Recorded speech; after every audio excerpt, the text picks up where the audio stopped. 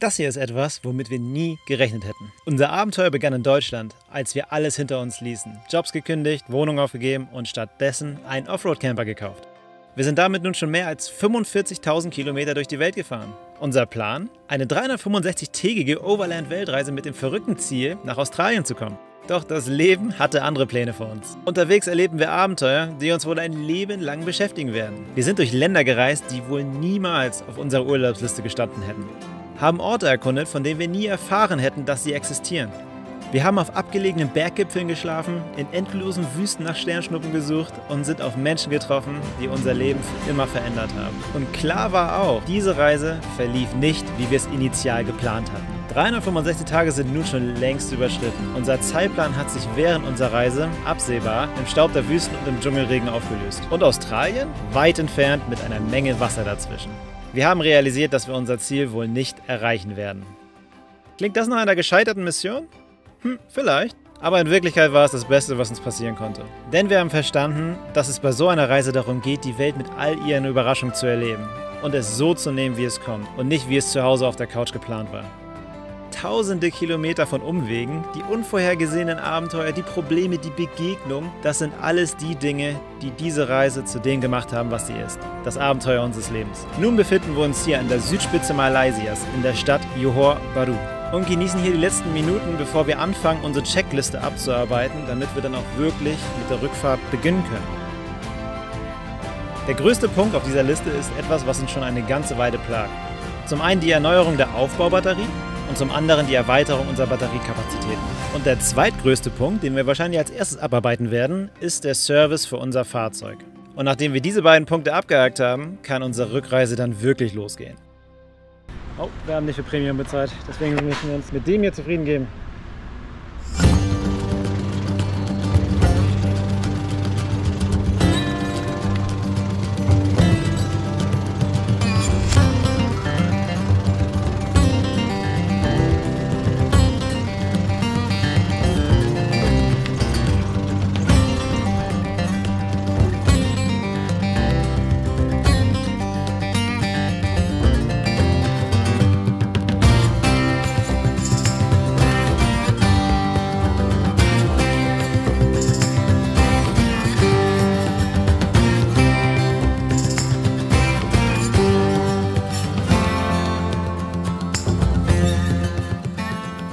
Wir sind etwas spät dran, da wir noch eine kleine Sidequest auf dem Weg nach Kuala Lumpur erledigen mussten. Da wir es uns auf die Stirn geschrieben haben, unser Energieproblem zu lösen, bevor wir die Rückfahrt beginnen, haben wir eine neue Aufbaubatterie gekauft und direkt eingebaut. Jetzt müssen wir uns allerdings beeilen, denn wir haben hier einen Servicetermin bei MAN. Es ist vom Service geschafft. Und jetzt sind wir der Kleine, direkt bei MAN. Ich hoffe, die kriegen das alle hin, aber sie sind sehr confident, was das angeht.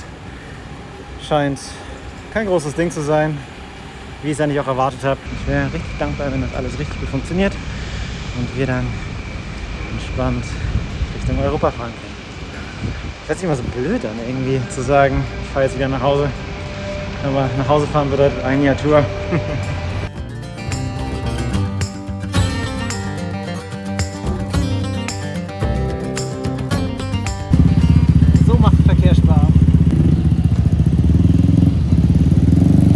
Wir sind gerade auf dem Weg zu einer berühmten Batu-Höhle.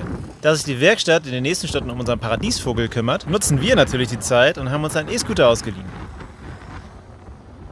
Wir hatten gerade einen kleinen Umweg. Wir haben mit dem Roller eine falsche Ausfahrt genommen und hatten gerade 40 Minuten Umweg ungefähr. Aber jetzt sind wir da angekommen, wo wir eigentlich hin wollten. Das Ganze hätte eigentlich nur 10 Minuten gedauert, aber Mensch, haben wir ein bisschen mehr von Kuala Lumpurs Autobahn gesehen. Die Höhlen liegen etwa 13 Kilometer nördlich von Kuala Lumpur und zählen zu den bedeutendsten natürlichen und kulturellen Sehenswürdigkeiten Malaysias. Um die Haupthöhle da oben zu erreichen, die sogenannte Kathedralenhöhle, müssen wir ganze 272 farbenfrohe Stufen wegklimmen. Da soll ich jetzt hochgehen. Scheiße. Let's go. Wir sind ja jung und sportlich. Es war gar nicht so anstrengend wie erwartet, denn die Äffchen um einen herum sorgen die ganze Zeit für Unterhaltung.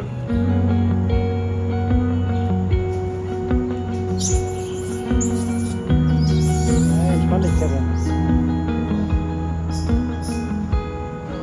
Und die Höhen selbst werden mit jeder Stufe immer größer und immer beeindruckender.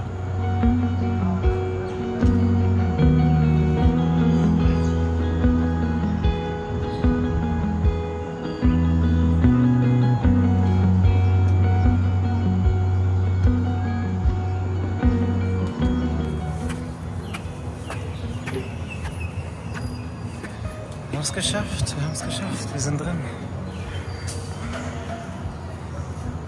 Er hat die Kokosnuss geklaut.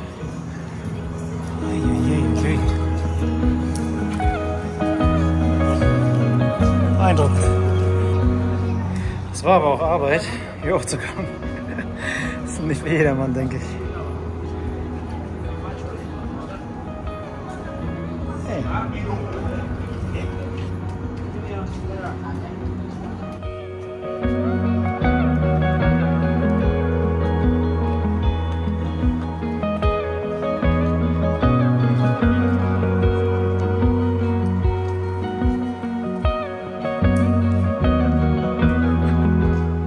Wir haben die Nachricht bekommen, dass der Service fertig ist und wir unser Zuhause wieder abholen können.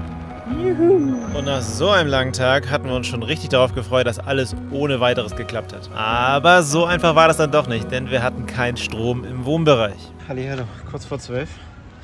Aber wir haben es geschafft, die Batterie wieder zum Laufen zu bringen.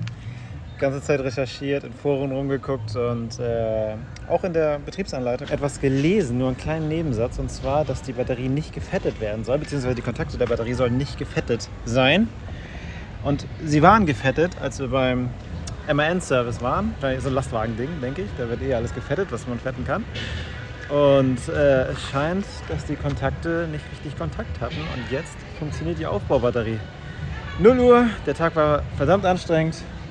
Aber diese kleinen Erfolge, die lohnen sich tatsächlich. Das freut einen immer. Jetzt kann ich entspannt duschen gehen. Ich freue mich schon die ganze Zeit darauf. Und die scheiß Wasserpumpe hat ja vorher nicht funktioniert, weil die Aufbaubatterie nicht funktioniert hat. Und ja, immer noch angenehme 30 Grad. Und ihr könnt euch das vorstellen, wenn man von A nach B fährt, nach C nach D an einem Tag. Ich freue mich auf den wohlverdienten, ich könnte fast sagen, Feierabend. Alles klar, bis morgen. Der nächste Tag war mindestens genauso ereignisreich wie der vorherige. Wie ihr wisst, wollten wir vor Beginn der Rückreise unsere Batteriekapazitäten erweitern. Also machten wir uns auf die Suche nach einem Elektroniker, der uns dabei helfen soll, die Aufbaubatterie möglichst professionell zu installieren. Und wo sind wir gelandet?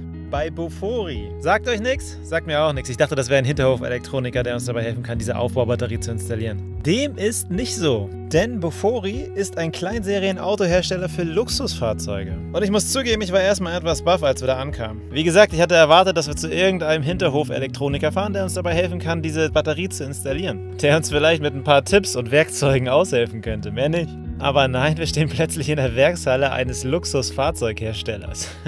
Ein Ingenieur hat sich unser kleines Projekt direkt angeschaut, eine Lösung skizziert und danach auch entworfen. Und als wenn das noch nicht genug war, kam auch noch der CEO und der Gründer. Und die beiden haben uns dann auch noch eine persönliche Führung durch die Werkshallen von Bofori gegeben. Ich bin hier gerade mit Gary unterwegs, dem Gründer von Bofori. Ein wirklich offener und zugänglicher Typ. Er stammt ursprünglich aus dem Libanon und hat das Unternehmen 1986 in Australien gegründet. Dementsprechend war er auch nicht sehr erfreut darüber, dass wir doch nicht nach Australien fahren. Einige Jahre später verlegt er dann die Produktion aus Australien nach Malaysia. Das wiederum ist aber auch schon 20 Jahre her. Was mich hier aber besonders fasziniert, ist, dass Bofori unglaublich viel selbst herstellt. Vom Interieur über das Design zur Karosserie bis hin zum Soundsystem ist alles von Bofori selbst hergestellt. Es ist definitiv schon eine Leistung, Dinge einzukaufen, sie dann zusammenzustellen und dann ein fertiges Produkt zu verkaufen. Aber es ist nochmal eine ganz andere Sache, Dinge selbst zu entwickeln und dann auch noch herzustellen. Aber das ist noch längst nicht alles. Sie betreuen noch eine Vielzahl von anderen Projekten, die sich rund ums Fahrzeug drehen. Zum Beispiel restaurieren sie Oldtimer von Grund auf neu oder bauen eine Zusatzbatterie für Weltreisen aus Eckernförde in ihren Camper ein. Und ich muss wirklich sagen, wenn es rund ums Fahrzeug geht, das Know-how der Bofori-Mitarbeitenden ist wirklich erstklassig. I've seen the old like Mercedes SEC, I think. That's going to be a wide body. We literally make the car wider. Cut the car in half basically and stretch it wider. Das ist awesome. Hier zeigt Gary uns gerade das Material bzw. wie Bofori Kohlefaser und Kevlar kombiniert, um die Karosserie herzustellen. So these are two materials known as carbon fiber and Kevlar. The black one is the carbon. I'll show you a small piece. This is carbon fiber. Very light, very strong. But the problem with this is when you do bend it beyond a certain point, it breaks like glass. The other material we use is Kevlar. And Kevlar is the strongest man-made fiber on planet Earth. It's used to make bulletproof vests. And we weave these fabrics together. And Bofori is the first company in the world to make a car completely of carbon fiber and Kevlar since 1987. And what's interesting is the thickness. Look how consistent the thickness is. Look how sharp that edge is. Typically speaking, composite material cannot do that. So if you look at the most expensive type of cars in the world, and you will see that radius there, it won't exist on those cars. They all have a very big radius. We have very small radius. We can actually do 90 degree, very sharp. I see. Yeah, it looks actually, it's more almost 90 degrees. Yeah, it's almost 90 degrees, So this technique is known as resin infusion. Not many people in the world do this. And what we've got is a mold. We have many molds. And in the mold, you put all the different materials, carbon fiber and Kevlar, or just carbon fiber. You put all the different materials inside. We put a few magical things on top with a plastic bag, basically. And when we suck the air, you're removing all the air from the bag. And you're basically compressing all of these fabrics together. And when you're satisfied there's no air leak, then we mix resin to an exact ratio. And we allow resin to enter from one end. When the resin comes from here, we turn it off, we put it inside the oven. When it's finished, it looks like that. Half a kilogram. Und das Ganze wird angetrieben von einem V8 mit 6,4 Litern Hubraum und 500 PS. Das bringt selbst einen 2,2 Tonnen Boliden in unter 6 Sekunden von 0 auf 100. So. Echt beeindruckend, was die hier alles machen. Ne? Also, es ist nicht nur, dass die hier Autos herstellen, sondern die ganze Innovation, die damit reingeht, das ganze Forschen, um das überhaupt richtig hinzukriegen, plus testen, bis es nachher so ist, dass es ausgeliefert werden kann, das ist richtig beeindruckend. This is where we do our upholstery.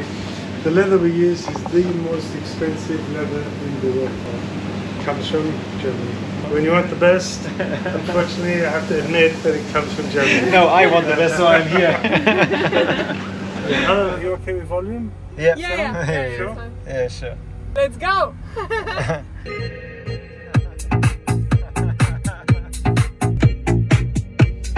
That's entry level. This is the most basic sound system. Crazy. If I have this car, I don't need a home anymore. Yeah, it feels so comfy sitting here. It's awesome. Und so sieht das Ganze dann fertig aus. Wir sind sehr zufrieden mit dem, wie das gelaufen ist und mit dem Einbau auch, denn das scheint alles super zu funktionieren. Die Batterie ist drin, das ist die gleiche, die vorne als Aufbaubatterie drin ist. Wir haben hier noch einen Schalter, mit dem wir diese Batterie hier separat abschalten können. Das wollte ich, falls damit was ist, aber mit dem anderen System nicht, sodass das hier auch separat dazu geschaltet ist und natürlich noch eine Sicherung, die das Ganze hier eben doppelt sichert. Und wir sind sehr zufrieden und denken, dass wir jetzt zumindest kein so großes Energieproblem mehr haben, wie wir es vorher hatten. Und das Highlight der ganzen Sache ist natürlich diese Bofori-Platte hier, die aus Kevlar und Carbonfaser gefertigt worden ist, wie gerade schon gezeigt. Und ja, das Ganze ist alles wieder ohne Probleme rückbaubar, ohne dass wir irgendwas schrauben mussten. Und ja, wie gesagt, wir sind sehr zufrieden mit dem Ganzen. Weiter geht's. Jetzt kann die Rückreise losgehen. Und jetzt heißt es Abschied nehmen. Allerdings nicht nur von unseren neuen Bofori-Freunden, sondern auch aus Malaysia. Denn heute ist der letzte Tag, an dem wir in Malaysia bleiben dürfen. Ciao guys. Bye. Bye Ciao, ciao. guys. Bye bye. Thank you very much. Thank you. Heute Abend, also nach Mitternacht, müssen wir in Thailand sein. Ansonsten gibt es empfindliche Strafen. Und mit empfindlich meine ich teuer. Also auf geht's zur thailändischen Grenze. Okay, jetzt darf hier nicht komplett abfacken, während mir 1000 Leute dabei zugucken, wie ich hier rausmarschiere. Allerdings sind es bis zur Grenze noch einige 100 Kilometer und uns erwarten noch weitere Probleme, mit denen wir nicht gerechnet haben. Guck noch mal. Bye. Thanks. Thank you. Bye bye. Ciao guys. Ciao.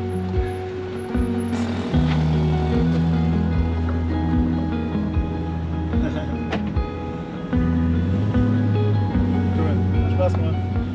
Wir waren nun volle 3 Monate in Malaysia und haben es lieben gelernt. Aber nun heißt es Abschied nehmen und nun heißt es wieder Grenzstress. Denn die Anspannung ist jedes Mal hoch, wenn man mit dem Auto eine Landesgrenze überfahren muss. Diesmal ist der Stress allerdings aus diversen Gründen besonders, da wir gerade in Malaysia im Grunde in einer geologischen Sackgasse gelandet sind. Es gibt hier eben nur eine Landesgrenze, die über dem Landweg erreichbar ist, und das ist eben Thailand. Wenn wir mit unserem Camper nicht in Thailand reinkommen, haben wir potenziell ein Riesenproblem, welches locker auf einen 5-stelligen Betrag heranwachsen könnte. Eigentlich kommen wir so nicht in Thailand rein. Wir brauchen eigentlich eine Travel Agency, die für uns die Reise durch Thailand plant.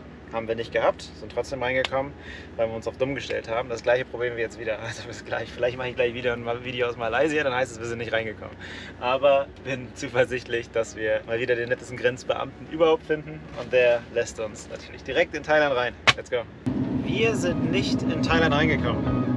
Aber dennoch, so leicht lassen wir uns nicht unterkriegen. Wenn ihr wissen wollt, wie es weitergeht, seid dabei bei unserer Rückreise nach Deutschland. Drückt auf Abonnieren und aktiviert die Glocke, damit ihr das nächste Video nicht verpasst. Und wenn ihr denkt, dass wir mit diesem Video einen guten Job gemacht haben, lasst auch gerne ein Like da, damit der YouTube-Algorithmus versteht, dass wir noch einiges an Platz auf der Rückbank haben. Ansonsten bis zum nächsten Mal.